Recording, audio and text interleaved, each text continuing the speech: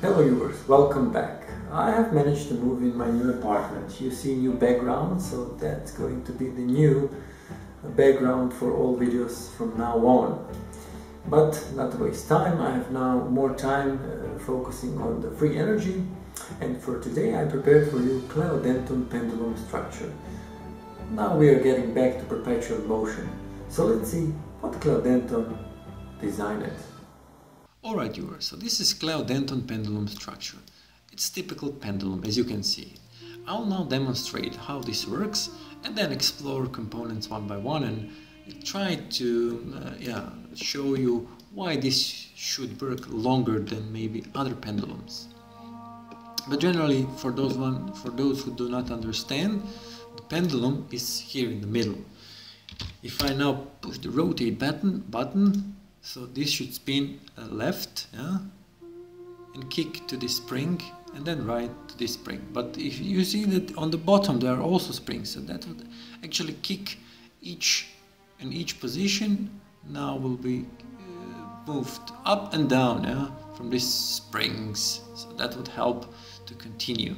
So basically, if we would have a perfect pendulum, this in the middle, this would really help, because if we have the perfect bearing, frictionless bearing, maybe magnetic bearings, I don't know, and if maybe this chamber would be in the vacuum so that air would not interfere with or stop this pendulum, this could work for a very long time. That's logical. But generally this is it, nothing special with the pendulums. So this opening here you can see, basically this is that you use your fingers to start it, and then it continues to swing left and right. If I hide now the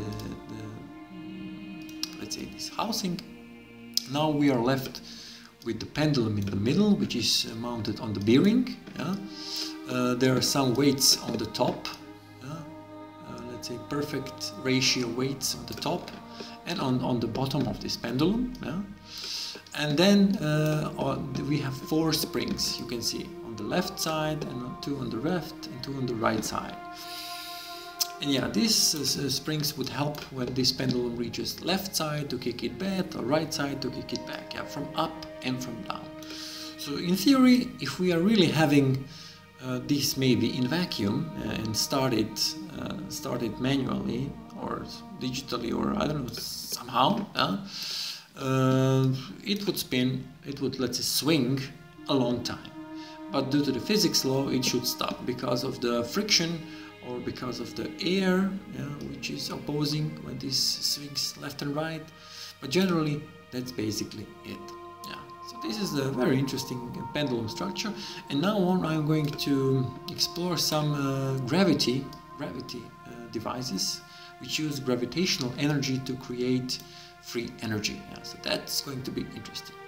But for now, you have to be satisfied with this pendulum. Until next video, please stay tuned on my channel.